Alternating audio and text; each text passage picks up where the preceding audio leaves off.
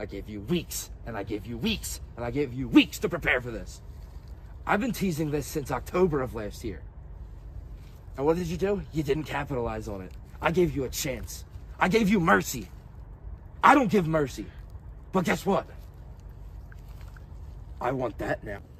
Well, what do you mean want? You don't get what you want. You've beat no #1 contender. You just have a hardcore championship. You're not getting no match. But I'll just take it. Exactly how I took you 2 weeks ago. And Jan, not the time. You know what? I'm gonna give you the damn match, okay? I'm gonna give you the damn match. But you know what? You gotta.